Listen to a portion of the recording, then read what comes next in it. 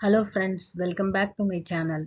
Today in this video we are going to see about development of hindgut.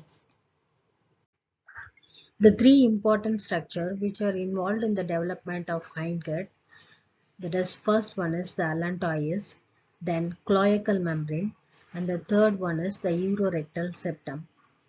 The allantois is the one which divides the cloaca into, this is the endodermal cloaca.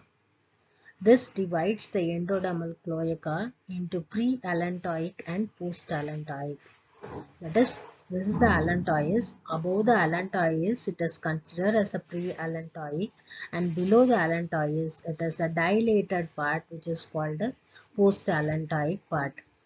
This pre-allantoic part, which is involved in the formation of a distal third of the transverse colon, descending colon, and sigmoid colon. And the post-allantoic part is going to form the rectum and the upper part of the anal canal. So below that and the ventrally an extension of a membrane can be seen, that is a cloacal membrane. This cloacal membrane, it is a bilaminar membrane which has both endodermal and ectodermal layer. In between these two, there is no invagination of mesodermal cells. Behind the hindgut, this is the primitive streak. So from the primitive streak, the mesodermal cells which are migrate through this bilaminar membrane which enters into the ventral wall. And this going to form the infraumbilical part of the abdomen.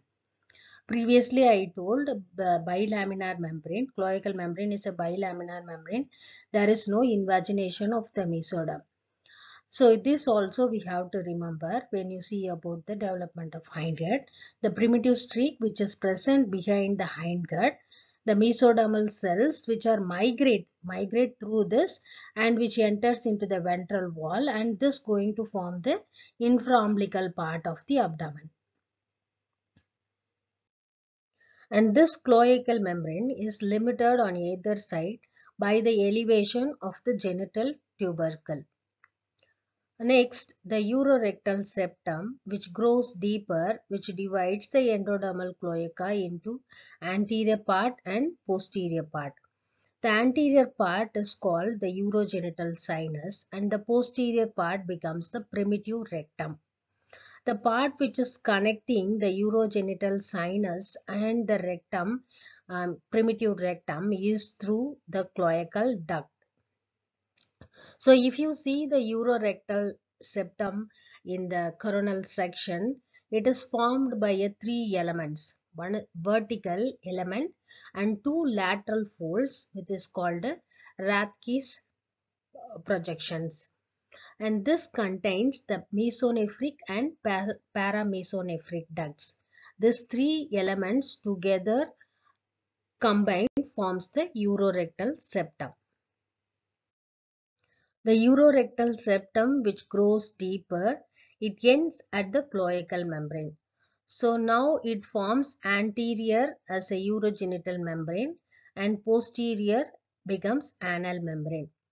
And the point where the urorectal septum ends at the cloacal membrane becomes the future perineal body.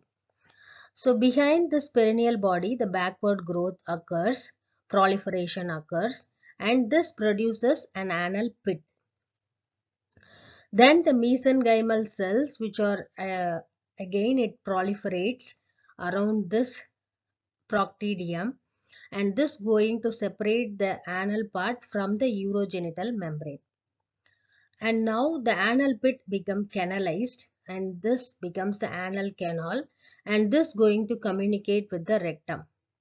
So like this, the anal canal is formed from the two sources. One is from the endodermal source and another one is from the ectodermal source. Thank you for watching this video. If you like this video, please share and subscribe and click the bell icon.